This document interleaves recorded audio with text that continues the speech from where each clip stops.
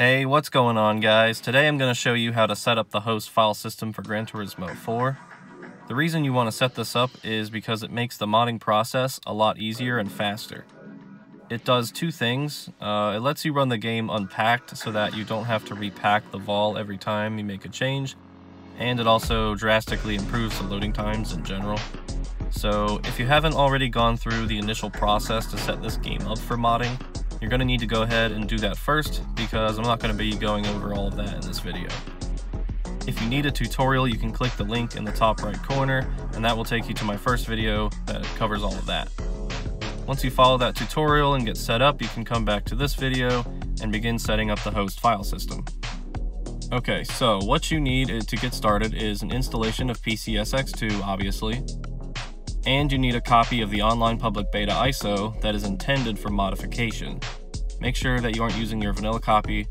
You need to use a dedicated copy that you're going to be modifying, because you will still need to repack the vol and the ISO if you are modifying certain file types. Next, you're going to need the modding folder set up, so make sure you have your modded ISO, and next to it you need a folder containing the extracted contents of the ISO, as well as a folder containing the extracted contents of the vol. Now you can begin preparing the host file system. So the first thing you need is to download 3 different files. The first is going to be the GT4 hooks.elf HostFS plugin. Then you need the PS2 plugin injector program.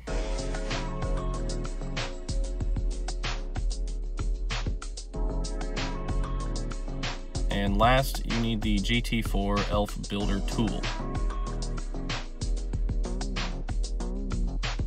Once you have everything downloaded, go into your modding folder and create a new folder right here and name it whatever you want. Then put everything you just downloaded into that folder.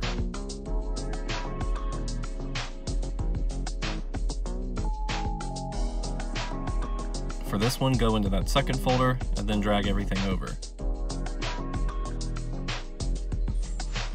The last thing you need in here is the unmodified core.gt4 file, so copy and paste it into that folder. Now you're ready to create the modified executable that will let you run the game from the host. First, open Command Prompt and navigate to this folder within Command Prompt. You can copy the directory with this button right here, and then just type cd space and paste the directory and hit enter. Now run the GT4 elf builder tool. First enter the name of it into Command Prompt, then hit space.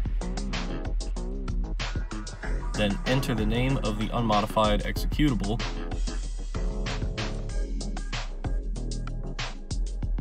Hit space, and last enter the desired name of the output file and hit enter. A new file will appear.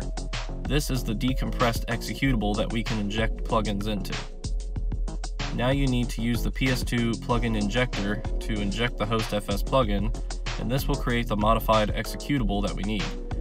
So enter the name of the program, hit space, then type -i space, enter the name of the plugin file,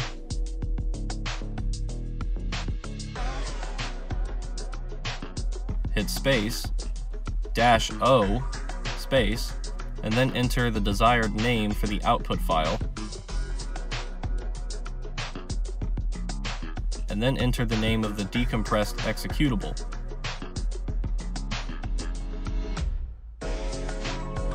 Then hit enter. Now we have the modified executable that will force the game to run from the host file system.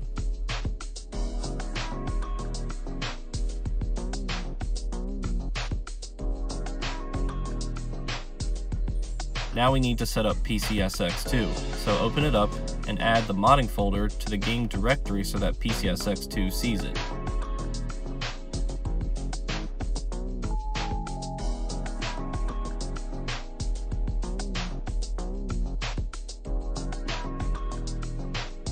You do not need to search recursively, just hit no.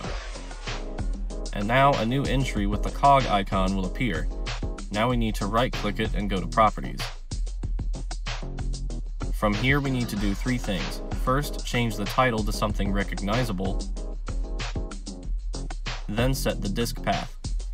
Set this to your ISO intended for modding.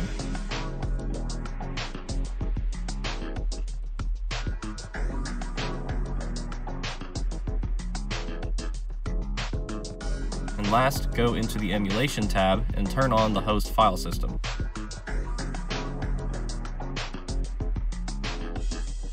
The last thing you need to do is provide the unpacked vol folder that the game is looking for. I'm going to duplicate this folder right here.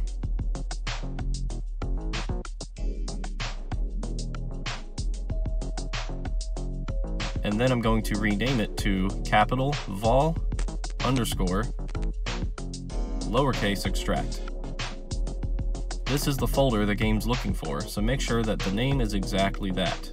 Then I'm just going to rename this folder to originals backup so that I know that this is where all of the original files are in case I need to restore something back to default. At this point, the host file system is fully set up and ready to go.